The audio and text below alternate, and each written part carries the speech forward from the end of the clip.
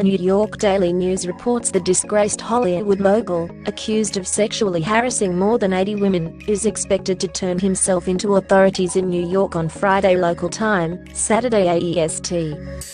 The Manhattan District Attorney's Office and the NYPD are investigating claims of sexual misconduct made against Weinstein.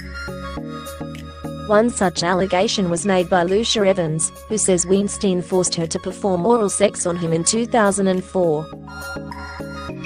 A grand jury was convened 2 weeks ago to review evidence of possible financial fraud against Weinstein, the newspaper reports. Since allegations against Weinstein were made public in October last year, it's understood he's been staying at a rehab facility in the U.S. state of Arizona receiving therapy. More to come.